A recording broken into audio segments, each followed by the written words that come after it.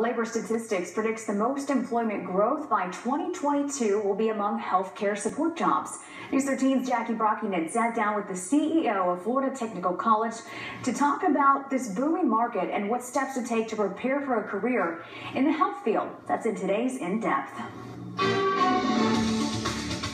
The federal government is predicting major job growth in the healthcare industry over the next several years. So what could this mean for people entering the workforce or considering a new career? Well, joining us to go in depth on this is David Ruggieri. He is the CEO of Florida Technical College.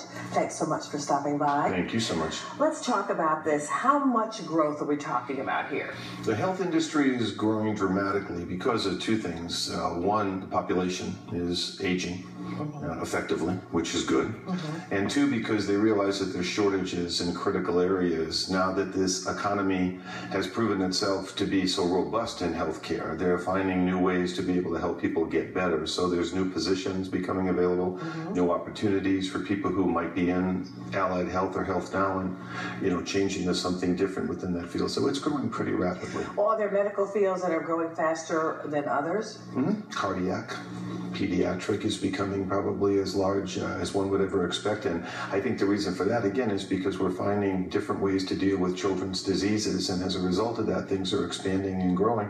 And the normal internal medicine, the normal stuff you go see a doctor for, because there is such an onslaught of patients. Many of these doctors that are like with the larger hospital groups that operate clinics in and around Orlando have anywhere between 5,000 and 9,000 patients. And so you've got a tremendous amount of people coming through on a 7 or 8 minutes sort of a basis. So that just expands and keeps moving. And as Central Florida becomes more heavily populated, the need for that is becoming more aggressive. And obviously Medical City, I mean, just by itself will open up a tremendous amount of opportunity for people. So if somebody were looking for a career, that's a good place to start.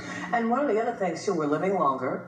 That's another thing. And in Florida, it's got one of the highest rates of senior citizens, if you will. So that also adds to it. It does dramatically, because the percentage, even though it might be a small percentage, is a very significant number of people.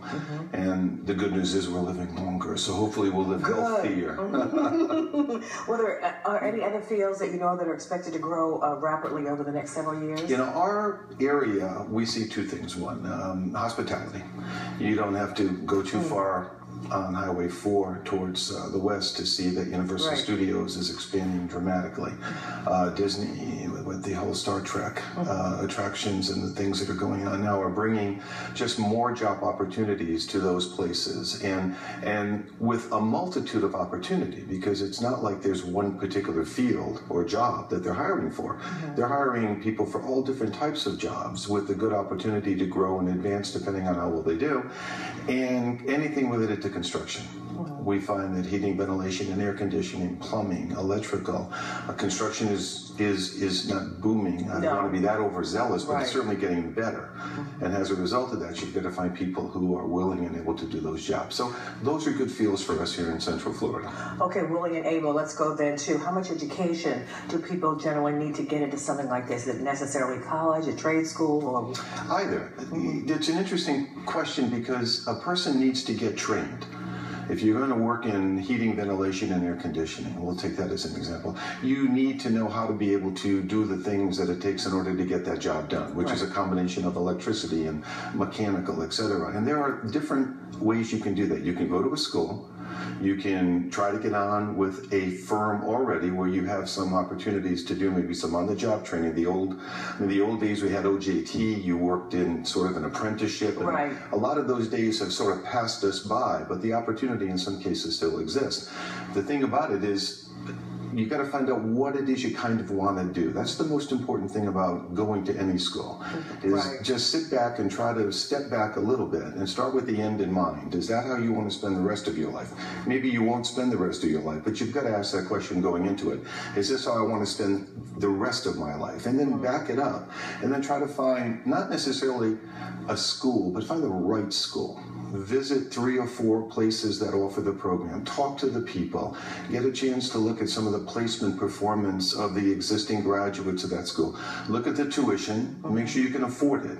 Make sure this is the right time to go to school. You've got child care taken care of. You've got transportation taken care of. And once you get past all of those, then select a school where you look around and say, I can fit into this group. And I can grow. Yeah, well, grow a little bit later, but right now I need to graduate. Okay. I need to go to class, I need to show up, I need to do the home, and then I'm comfortable. I'm around people that look like me, they act like me, they feel like me, and that's probably as important as anything, because nobody wants to start school and drop out. All you get then is debt. Really, absolutely. And that's just terrible. That's at least have a job to look forward to when you're finished. Yeah, all right. at least. All right, David Ruggieri, thank you so much. You're so very welcome. Okay. Thank you. All right.